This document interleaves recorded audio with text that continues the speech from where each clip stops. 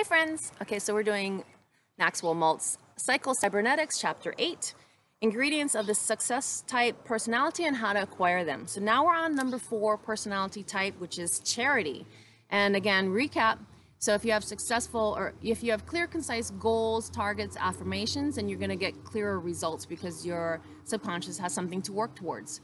If you have unclear goals, you're going to have unclear results. So then he says, here's 7 successful type personality traits that we should all aim for. And number 4 on the list is charity.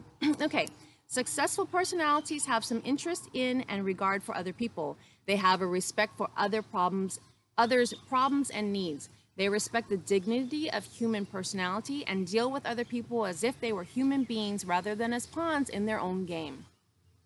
They recognize that every person is a child of God and is a unique individuality which deserves some dignity and respect. So everybody is special and don't treat anybody like a pawn.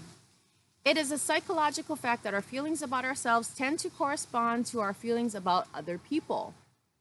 I've seen that. And one of the best known methods of getting over a feeling of guilt is to stop condemning other people in your own mind, stop judging them, stop blaming them and hating them for their mistakes, and you will develop a better and more adequate self-image when you begin to feel that other people are more worthy.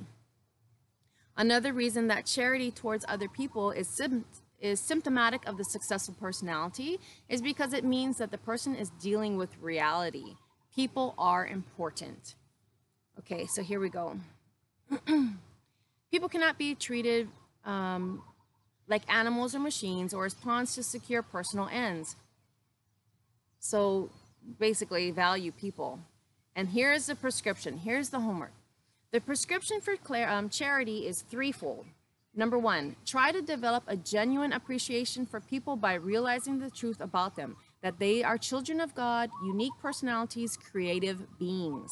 Number 2, take the trouble to stop and think of the other person's feelings, his viewpoints, his desires, and his needs.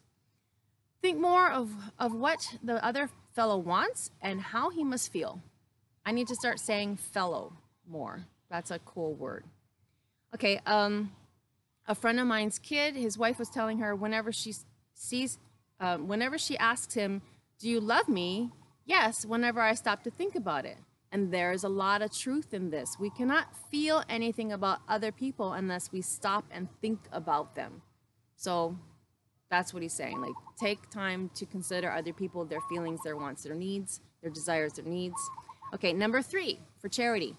Act as if other people are important and treat them accordingly. In your treatment of people, have regard for their feelings. We tend to feel about objects in accordance with the way we treat them.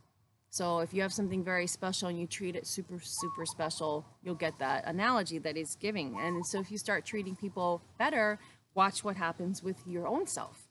Okay, so everybody have a great, wonderful day and do something today that the future self will be thankful you did.